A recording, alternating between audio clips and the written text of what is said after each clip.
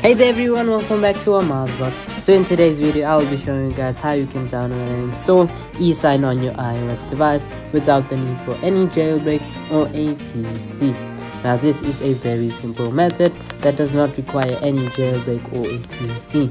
Now guys, before we actually continue, I would like to apologize for one thing, and that would be the lack of recent uploads. For a very simple reason for it, and that's because of midterms, so I'm currently busy studying most of the time. So without further ado guys, let's get into today's video. So guys, first things first, open the link in the description. It will be this website right here.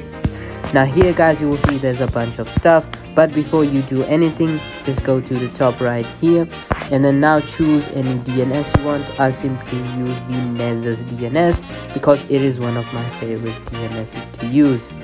Now simply hit on it and then allow and then close. Just download it and then go to settings and scroll down, go to general and go to VPN and device management and then simply hit on install.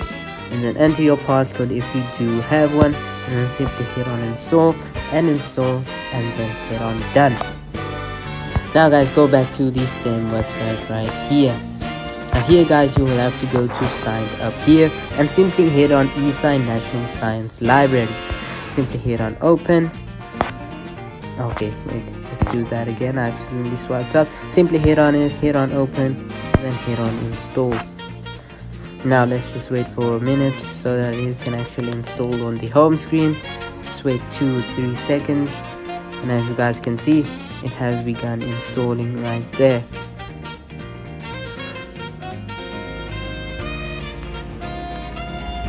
And as you guys can see, it should begin working right here. Now guys, if it does not work, simply go here and then it will give you some few options. Just like previously in previous videos, you will see there are some other options there as well, and then it should work as well. Now if you guys want the certificate, simply go to the same link here, go to National Science Library certificate, just download the certificate library folder right here. It's very simple. Simply hit on download and then download here, and then I will have a video link in the description to show you guys how you can actually add the certificate. It's very simple. It takes like 2 to 3 seconds and then it should work. Anyways guys, hope you guys enjoyed today's video. If you did, make sure to leave a like and subscribe. We're getting close to 6,000 subscribers, so I would appreciate it if you guys subscribe.